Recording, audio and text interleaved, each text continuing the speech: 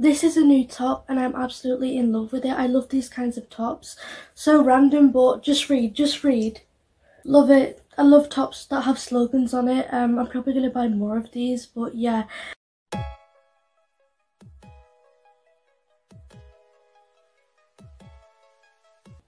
Hey, it's Mel. I hope you're doing well and welcome back to my channel. If you're new, it's lovely to have you here. Today we're going to be looking at the story of Juliane Koepcke. And I think I've said her second name wrong. I can't pronounce her second name properly, so for the sake of making this easier for me, we're just going to be referring to her by her first name, Juliane. This is a story of strength, survival and hope. This case is very similar to the story of Annette Herfkens, which I did a whole video on, and I'll link that in the description box down below. With that being said, let's get into it. Juliane was born on 10th of October 1954 in Lima, Peru.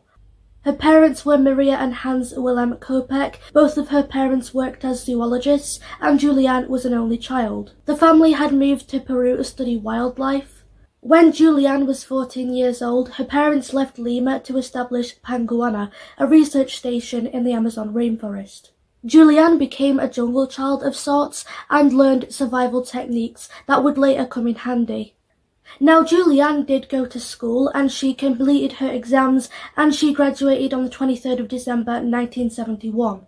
She would later attend the University of Kiel and the Ludwig Maximilian University of Munich. On Christmas Eve 1971, Juliane was travelling with her mum from Lima to the eastern city of Pucallpa to visit her dad, who was working in the Amazon rainforest. At the time, Juliane was 17 years old. She was seated in 19F and on board a Lancer Flight 508. The flight was meant to be an hour long. It was a smooth ride until the clouds got darker and the turbulence got worse. Suddenly, the plane was in the midst of a massive thunderstorm. Lightning began, and at this point the plane was in a swirl of pitch black clouds. A lightning bolt struck the motor and the plane broke into pieces. People began screaming, and all Juliane could hear was the wind in her ears.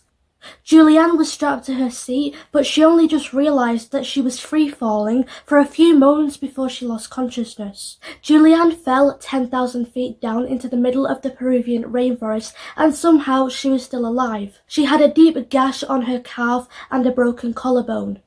Juliane spent the next 11 days struggling to stay alive. The next day after the crash, Juliane woke up. She was in shock and she had a concussion and she could not see very well out of one eye. It took half a day for her to fully get up. Juliane set out to find her mum, but she was unsuccessful. While looking for her mum, Juliane came across a small well. At this point, Juliane was feeling very tired and hopeless. But then she remembered some survival advice that her dad told her, which was, if you see water, follow it downstream. That's where civilization is. A small stream will flow into a bigger one, and then a bigger one, and an even bigger one, and finally you'll run into help. So Juliane began her journey down the stream. She would sometimes walk or swim. On the 4th day of her trek, Juliane came across 3 passengers who were still strapped to their seats. One of them was a woman and they were all dead. Juliane even poked at the woman, thinking it was her mum, but it wasn't. Along with the passengers was a bag of sweets. This would be Juliane's only source of food. It was around this time that Juliane heard and saw rescue planes and helicopters above, but all of her attempts to get their attention failed. This plane crash prompted the biggest surge in Peru's history.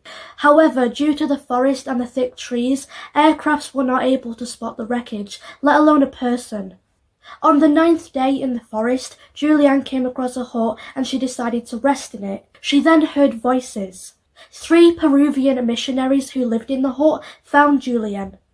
The 3 men let her stay another night, and the next day they took her by boat to a local hospital that was in a small town nearby. Juliane was treated for her injuries and she was reunited with her dad.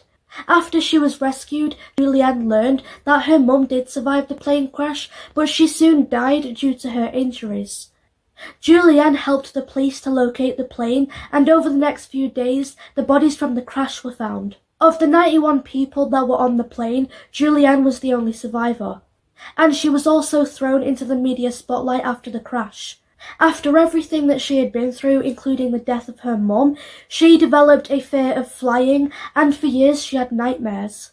Eventually, in 1980, Juliane went on to study biology at a university in Germany.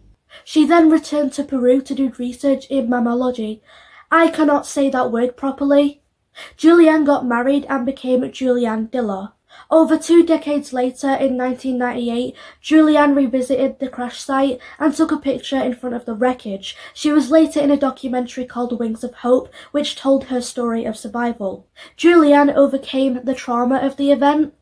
But one question that still haunts her to this day is, why was she the only survivor?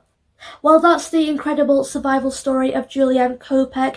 She survived 11 days in the jungle. She faced shock, a concussion, she had a broken collarbone, she survived pretty much starvation, probably dehydration. Like, if you're gonna look up to anyone, it'll be this woman, okay? Because she is just so incredible. That's all for today. Feel free to leave a comment below. As always, thanks for watching. Take care. Bye.